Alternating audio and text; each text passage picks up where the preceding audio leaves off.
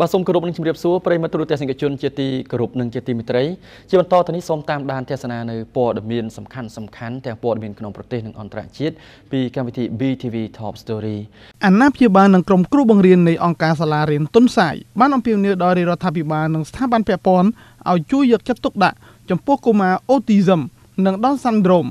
និងកុមារមានសតិមិនគ្រប់និងជនពិការភាពដើម្បីឲ្យពួកគាត់ទទួលបានសេវាអប់រំនិងថែទាំដោយមនុស្សទូទៅនិងបញ្ឈប់ការរើសអើងពីមហាជន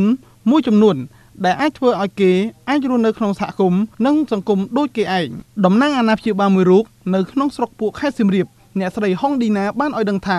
ក្នុងនាមជាម្ដាយកុមារអូទីសឹមវាពិតជាមានការលំបាកមើលថែរក្សាកូនព្រោះពួកគាត់កង្វះខាតសាលារៀនកង្វះខាតគ្រូបង្រៀនដែលមានជំនាញអូទីសឹមសាលារៀននៅឆ្ងាយពីផ្ទះពិបាករកគ្រូពេទ្យព្យាបាលកុមារអ្នកស្រីបន្តថាជនពិការភាពទាំងនោះពួកគាត់មានការរើសអើងពីមនុស្សមួយចំនួននៅឡើយតំណាងអាណាព្យាបាលរូបនោះបានស្នើដល់រដ្ឋាភិបាលជាពិសេសអាជ្ញាធរពាក់ព័ន្ធឲ្យបង្កើតសាលារៀននិងថ្នាក់អប់រំពិសេសនិងមានការបណ្ដុះបណ្ដាលគ្រូជំនាញពិការសតិបញ្ញាឲ្យបានច្រើនអ្នកដើម្បីបង្រៀនដល់ពួកគាត់ជាមួយគ្នានោះកុមារពិការសតិបញ្ញាចង់បានសម្គាល់ខ្លួនសម្រាប់កុមារពិការសតិបញ្ញាចង់ឲ្យបង្កើតថ្នាក់វិជ្ជាជីវៈដល់កុមារពិការសតិបញ្ញាពេលពួកគាត់អាយុលើស16ឆ្នាំអនុវត្តច្បាប់និងគោលនយោបាយមិនរើសអើងកុមារអូទីសឹមនិង Down syndrome ដើម្បីកុំឲ្យមានការរើសអើងនិងទទួលបានការរស់នៅក្នុងសង្គមដោយមនុស្សមានសតិគ្រប់គ្រាន់អំពើដល់រដ្ឋាភិបាលជាពិសេសអាជ្ញាធរពាក់ព័ន្ធ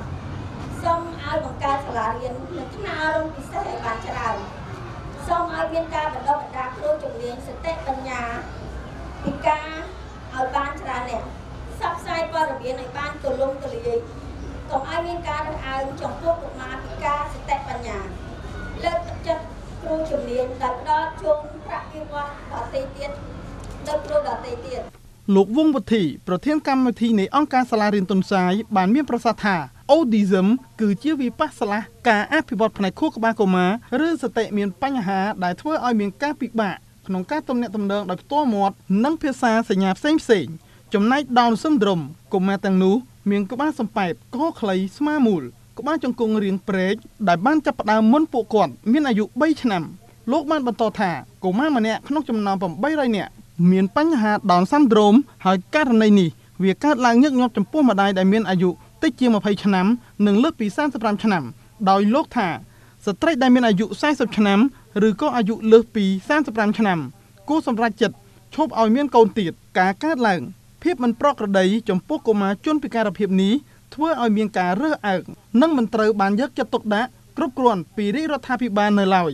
លោកបានបន្តថាអង្គការសាលារៀនទុនសាយបានកំពុងផ្តល់សេវាអប់រំដល់កុមារមានពិការភាពសតិបញ្ញាចំនួន640នាក់កុមារអូទីសឹម145នាក់នៅក្នុងខណ្ឌពោធិ៍សែនជ័យទូកើកសែនសុខរាជធានីភ្នំពេញស្រុកអង្គស្នួលខេត្តកណ្ដាលក្រុងច្បារម៉ឺនខេត្តកំពង់ស្ពឺនិងស្រុកពួកខេត្តសៀមរាបព្រមទាំងមានកុមារខ្លះទៀតមកពីខេត្តដទៃផ្សេងទៀតយើងផ្ដល់កម្រិតនៃការអប់រំខុសៗគ្នាទៅតាមស្ថានភាពនៃពិការភាពរបស់កុមារលើសពីនេះទៅទៀតមានថ្នាក់រៀនអប់រំបញ្ចូលគ្នារវាងកុមារដែលមានពិការភាពនិងកុមារមិនពិការដើម្បីជួយពួកគេឲ្យមានការលូតលាស់ជំនាញសង្គមទំនាក់ទំនងនិងជំនាញភាសាក៏ដូចជាលើកកម្ពស់ការជួយខ្លួនឯងនិងបំណិនជំនាញមូលដ្ឋានគ្រឹះផ្សេងចិត្តអូទីសឹមមិនមែនជាពិការភាពទេគឺជាបញ្ហាដែលគេមិនទាន់រកឃើញថាមានបញ្ហាមកពីណាចឹងហើយសូមបញ្ជាក់ដល់បងប្អូនទាំងអស់ថាអូទីសឹមកុមារអូទីសឹមគឺមិនទាន់បានកំណត់ថាជាជនពិការឡើយទេដោយសារតែយើងអត់បានរកបញ្ហាគាត់ឃើញអូទីសឹមនិង Down syndrome គឺត្រូវបានទទួលស្គាល់ដោយអង្គការសហប្រជាជាតិនៅឆ្នាំ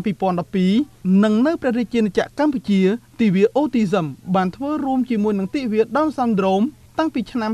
2014ខែមេសានិងប្រារព្ធទិវានេះជារៀងរាល់ឆ្នាំក្នុងគោលបំណងនៃប្រារព្ធទិវាគឺដើម្បីផ្សព្វផ្សាយនិងលើកកម្ពស់ការយល់ដឹងដល់អាជ្ញាធរពាក់ព័ន្ធឲ្យបានស្គាល់អំពីអូទីសឹមនិង Down syndrome ឲ្យបញ្ឈប់ការរើសអើងនិងបញ្ជូនពួកគេទៅក្នុងសង្គមនិងទទួលបានសេវាអប់រំនិងថែទាំដោយមនុស្សទូទៅបើតាមរបាយការណ៍មន្ទីរសង្គមកិច្ចអតីតយុវជននិងយុវនីតិសម្បទាបានបង្ហាញថារាជរដ្ឋាភិបាលបានយកចិត្តទុកដាក់ខ្ពស់ក្នុងបញ្ហាកុមារពិការនេះតួយ៉ាង ផ្ដល់ការគ្រប់គ្រងនិងសហការដល់អង្គការសាលារៀនទុនសាយឲ្យបើកដំណើរការថ្នាក់សមាហរណកម្មនៅតាមសាលារៀនចំនួន5ដូចជាសាលារៀនបឋមសិក្សាទាបាញ់គំរូសាលាបឋមសិក្សាខ្នាតសាលាបឋមសិក្សាសសរស្ដំសាលាបឋមសិក្សាយាងនិងសាលាបឋមសិក្សាអធិបតីដែលមានកុមារមានបញ្ហាបញ្ញាចំនួន169នាក់ស្រី58នាក់បានកំពុងទទួលបានសេវាអប់រំសេវាព្យាបាលនិងសេវាស្ដារកាយសម្បទានិងសេវាផ្សេងៗទៀតធ្វើឲ្យគេអាចរស់នៅក្នុងសហគមន៍និងសង្គមដូចគេឯងតាមដែលអាចធ្វើបាន